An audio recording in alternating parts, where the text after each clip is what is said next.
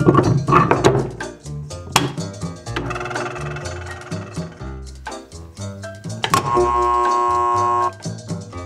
what you just witnessed was the magnetic field that a lot of HVAC motors generate when you apply power to the windings. I'm going to take my multimeter. We're going to do a few quick tests on this permanent split capacitor motor here. And those test results are going to go a long way in explaining how these puppies work.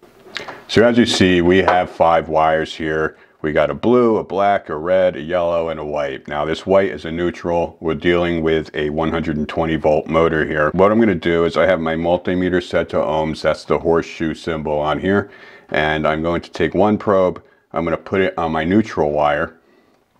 And I'm going to take the other probe. And let's start with the red wire. Now this is typically the lowest speed on the motor. And let's see what we're reading. We're reading about just under 7 ohms. Now let's go to the yellow wire. You see we're reading just a little bit less, 5.5 ohms. Now let's go to the blue. And you're seeing we're reading just a little bit less than that, just a little bit over 4 ohms. Now let's go to the black wire, and that's the highest speed. And you can see we're only reading about 2.5 ohms. Now all these wires are connected to the same winding. They're all connected to the run winding. So why are we getting different readings if they're all connected to the same winding? So here we have our different colored wires here, and they're coming into this run winding. Now this run winding doesn't just run around in a circle like this. With these little black pieces in here, what that is the iron core, and they're not individual pieces. This is all one solid piece. Just think of it as slots cut into it. And on each slot, this copper wire wraps around that one slot a bunch of times, right? And then the wire jumps over to the next slot, wraps around that a bunch of times, then the next one, and the next one, and so on. So just to give you an example of what I mean here, I have a roll of duct tape. Now let's say that's the iron core. And this black wire here is the copper loops. So the wire comes in, it wraps around a bunch of times, then it jumps over, wraps around a few more times, then it jumps over and wraps around a bunch of times. So each one of these is a loop, even though it's all one wire.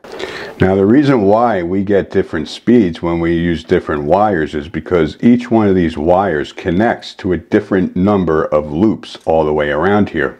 So our black wire, for example, that connects to all the loops around the entire core. The red wire only connects to about 25% of all these loops around the core. So the more loops we're using, the more powerful magnetic field we can create, and the faster the motor will spin. The less loops we use, the weaker the magnetic field, and the slower the motor spins.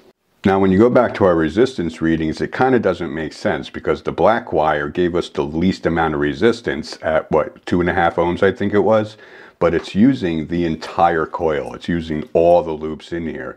Now you would think with more loops you're going to have more resistance, but that is not how current flows through coils like this. Think of each one of these little black parts of the magnet here as a coil that is another path for current to flow through. The more paths you have, the less resistance you're going to have. So that's why when we tested for resistance on this black wire, we got a low value. While we used the red wire, it has fewer paths to flow through because we're only using about 25%, and that's why we had a higher resistance reading. Now, if that still doesn't make sense to you, just think of it like this. If you ever been to a sporting event or a concert, what happens at the end? Everybody piles out into the parking lot and tries to leave at the same time through the few exits that are available, and the parking lot is gridlocked. So that would be like using the red wire on our coil. If we're using a less amount of the coil, there's less paths for the current to flow through, and it's more congested and creates more resistance, like you trying to leave a parking lot with only a few exits available. Now imagine that same parking lot with 500 different exits. This would be like using the black wire. When we're using the entire coil, we're using all the available paths for current to flow through, which will create less resistance. So what we're looking at now is the other side of the coil, and you can see that there's actually 2 different windings here. It's the start and the run winding. So you can see right here we have a group of wires, and then over here we have another arc of wires, and then over here we have another arc of wires here. So you can see that there's 2 different windings here, and they both run through the center of the core in the same way. but the start winding has fewer windings to it, and it creates its own magnetic field with the help of a capacitor. Now this capacitor creates a very strong magnetic field with an inrush of voltage coming in that opposes the magnetic field on the run winding, and this creates the torque we need to get the motor spinning. But once that motor is spinning, there's a centrifugal switch inside these motors that drops out that start winding. So you can actually disconnect a capacitor once the motor is running and it'll continue to spin. And I'll prove it to you. So here's our capacitor, here's our motor. I'll turn the power on, and as you can see, the motor's spinning. Now watch what happens when I disconnect the capacitor wire. As you can see, the motor continues to spin. Not very quietly, but it's still spinning, even though I have a wire disconnected from the capacitor.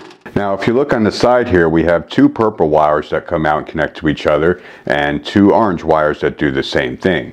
What these wires do is control the rotation of the motor.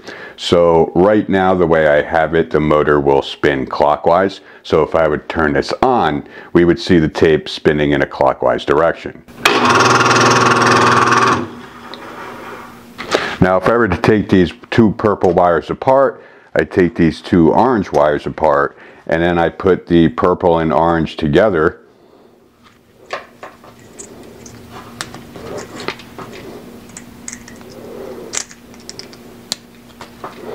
Like this. So we have one purple and orange going together, another purple and orange going together. What that will do is reverse the rotation, and we will have a counterclockwise rotation.